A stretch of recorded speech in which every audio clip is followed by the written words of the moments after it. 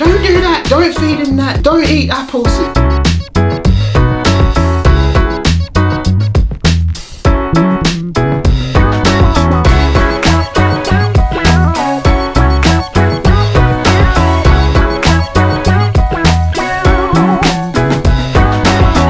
So last week we were talking about how social media and technology can impact you as a dad. Back in my dad's day, as we were talking last week on Skype, there wasn't any social media or technology or any of that kind of thing. It was just like the grandma, the mums, the aunties, everyone else in like your immediate circle that would be like, don't do that. You should put on a nappy differently. Don't feed him that. Cut the grapes. Don't eat apples. It's just like, okay, thanks. That's a lot different to how social media kind of like dictates things now. But now, especially with my job, as I mentioned a couple episodes ago, you know, we've got the Instagram, we've got the Facebook, we've got the YouTube, we've got all that kind of stuff, and it gives everyone a voice. So social media is amazing. Gary Vee will say it all the time, this is probably one of the best times to be alive in terms of starting a business and getting your name out there and that type of thing. But at the same time, it gives everyone, and I mean everyone, a voice. And I feel sometimes it's a bit overwhelming because it makes you question everything that you do. You'll post a picture or a little video clip of you doing something with your child or something, and then someone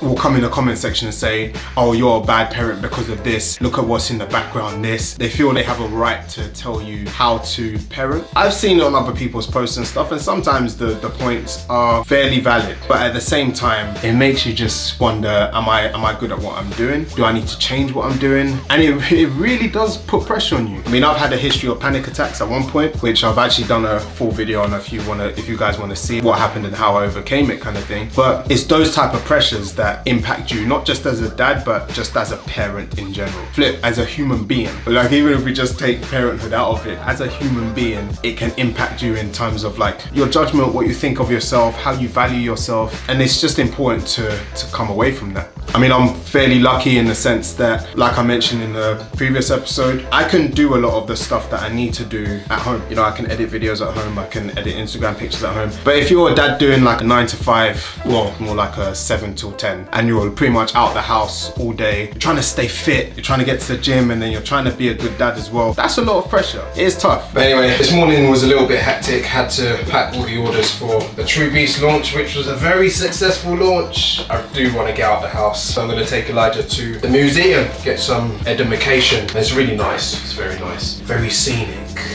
Trainers? Boots. Boots! Boots! Boots! Boots! Should we get your jacket? That was easy, wasn't it? Dad's got powers. Superpowers. Yeah, superpowers. I'll pass the superpowers on to you as well. Takes practice.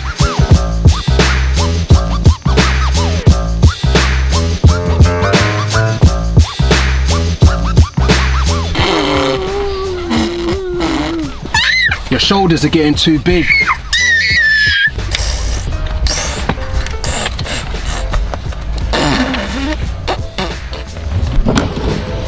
So just want to give another big shout out to iCandy for all this helpful stuff.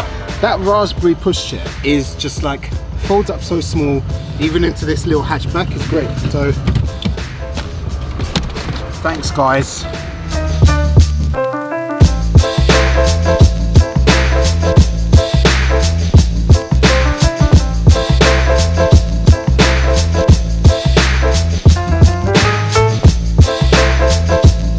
Easy as 1, 2, 3, 4. Remember how I said I've got magic powers? Watch this. Go Buggy, go! Yes. Yeah. Cut the camera.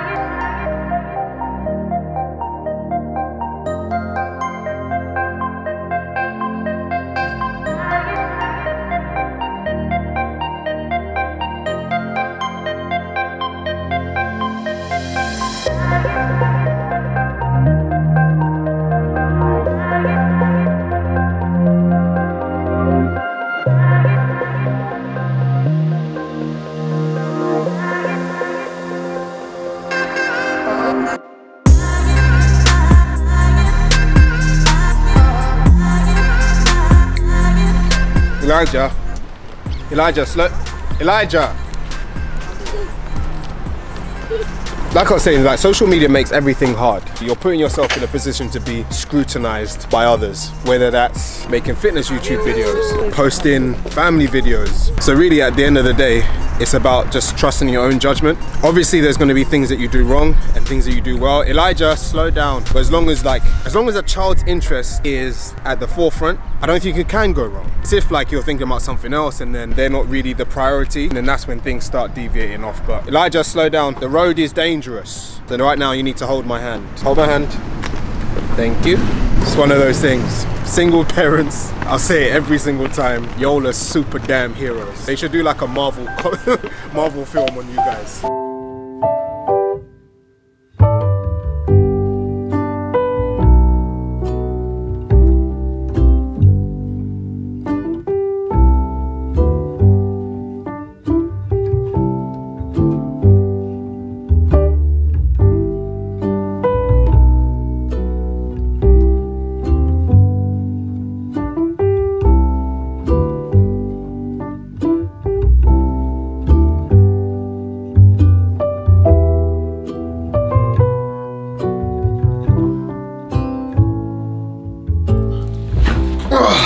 That was actually a really fun day. It was actually nice to see how Elijah sees stuff on TV and in books and stuff like that, to see it in real life and point them out, like crab, fish, frog, ribbit.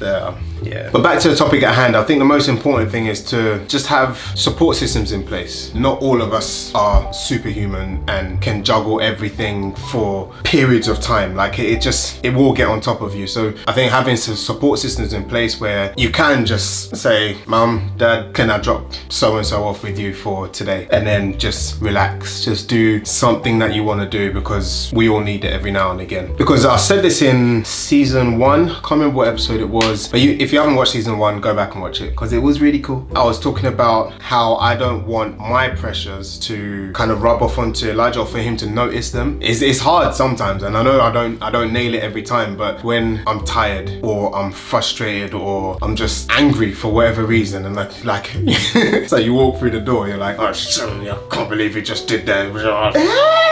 Hey, how you doing? What did you do today?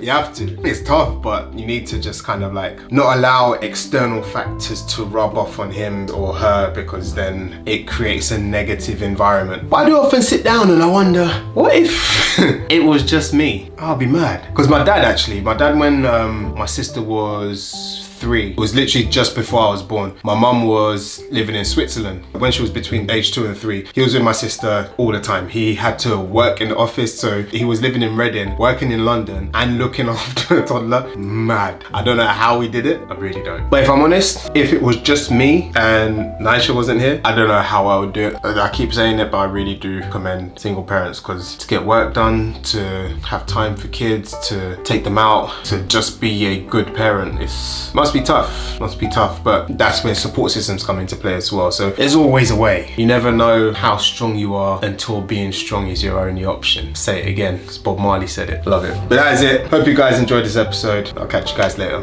Peace.